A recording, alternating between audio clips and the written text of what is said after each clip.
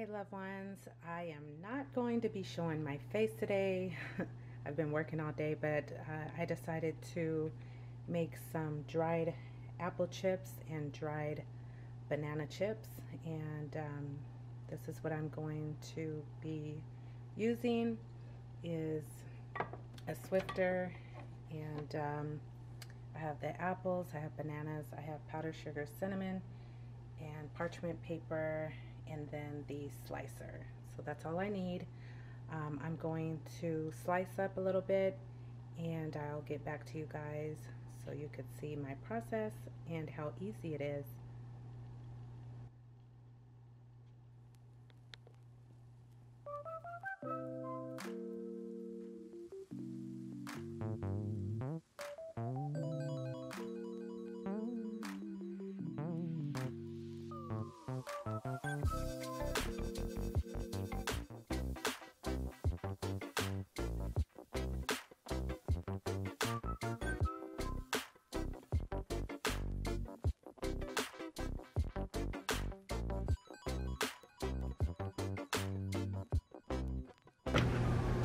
So what I noticed was to cut them at an angle like this and slice. It was a lot faster going around in a circle. And in the process, when I tell you this is so sharp, I don't know if you guys can see, but I sliced my nail at the top and on the side.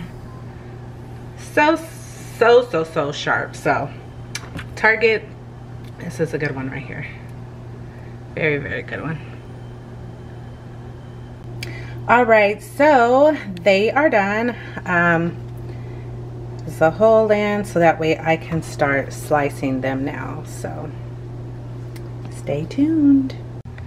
All right, you guys, in the process of me cutting these using this slicer right here, let me tell you, be careful. This blade is so damn sharp that I almost cut my finger off. I don't have big enough band-aids and stuff, and it is bleeding very bad. So I have some cling wrap and paper towel and head tie, and yeah, it's bad. Oh my gosh, it's bad. But anywho, I'm gonna try to do this with this finger toe up.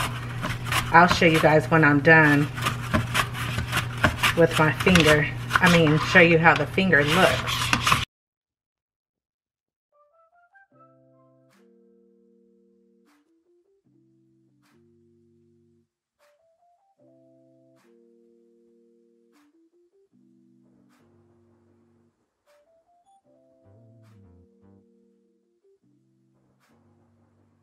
All right, so I just put them on the tray, and then I am going to Swift the cinnamon and sugar on them. All right, y'all, so this is what I'm gonna do.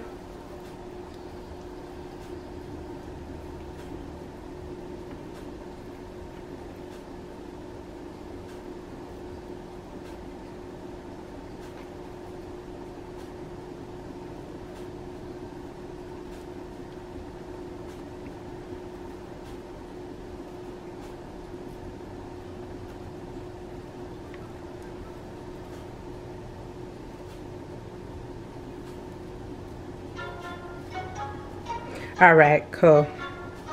Now I'm gonna throw them in the oven for about 2 hours. I'm gonna flip them over in an hour. All right, now I have the banana slice, and I'm gonna put them in the next pan. Okay, if you can't see how completely baller you are. They're so delicious, you guys. They may not be all that eye appealing, but they are delicious. Trust.